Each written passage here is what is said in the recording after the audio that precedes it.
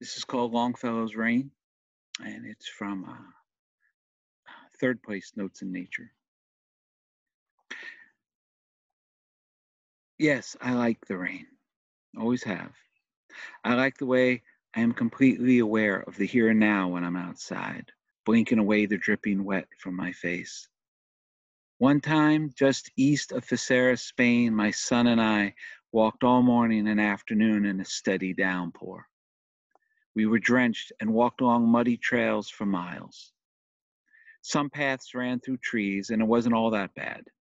And sometimes we found refuge, like under the overhang of a medieval church. Another time in a pub where we played foosball and had drinks. We had no plans. Weren't going anywhere except farther east on our way back from the end of the earth.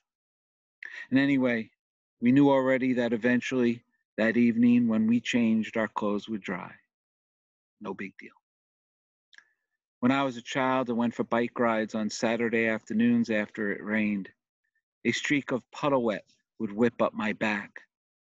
And while it was slightly irritating if a pebble took flight with the water, it was also visceral, absolute. The rain drowned out any sense of shadows from earlier or later, allowed only the present to persist. Sometimes my face was so wet my skin softened. It was raining. And I'm aware of how much I can feel it on my skin when I think about how my father no longer can. My father and so many friends we've lost by now, some not far from here. Or how my friends so far away might be inside working, looking outside, glad they are not out in the rain. I picture the times when I had to go find my way through a small village and it was raining, and I didn't mind at all. It is reassuring when I remember those times. It makes me realize no matter what, I will always be fine, always be okay. If I can be completely at peace while walking in the rain, why would I ever let anything else bother me? Another time in Spain, Michael and I walked up along a road in the rain, and an elderly man was standing in his doorway and asked us to come inside. He made us coffee and gave us some bread, and we sat inside quite a while, grateful for the break, more grateful for talking to someone new. The rain often brings people together, sometimes in doorways, sometimes in sandwich shops, and sometimes on grassy paths in some third place. It seems more and more we are less aware of the here and now.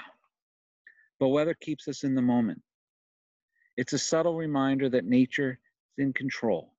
The wilderness will win eventually. And I love standing back to watch it all.